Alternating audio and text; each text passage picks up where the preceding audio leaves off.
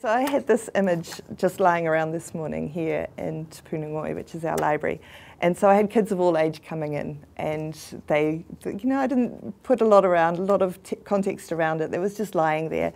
And so it was really interesting the way the kids responded, because one of the boys came in and he was straight away like, "Oh, who's that pirate?"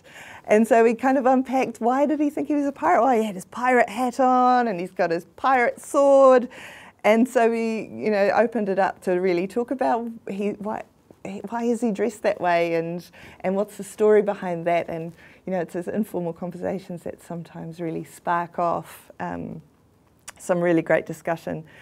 And one of the little girls came in and she was giggling because his privates were painted red, and that's really crazy, and it was so funny, and someone must be really annoyed with him to do that. And actually one of the older kids came in and said, initially he thought that the red was part of the original statue and it was an artwork that was making a statement about this person.